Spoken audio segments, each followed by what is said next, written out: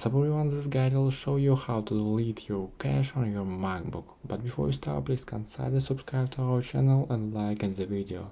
Let's follow my steps. Click on Finder, and once window is appear, you can instead your cursor on Go and just click Go to Folder, and here just writing tilde / library /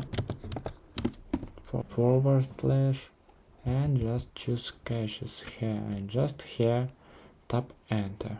Well, let's click here and just tap on Command A, or just click on Edit and click on Select All. After that, click on Delete button, or click on File and here move to Bin.